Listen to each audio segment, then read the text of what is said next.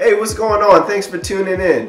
Have you ever thought about trying to change something about your life? Is there a certain area that you really wanted to improve on but just couldn't seem to get it to happen? I've been thinking about that in my life, and there's so many areas that I want to develop, and it seems like I just can't do it because I'm trying to do it by myself.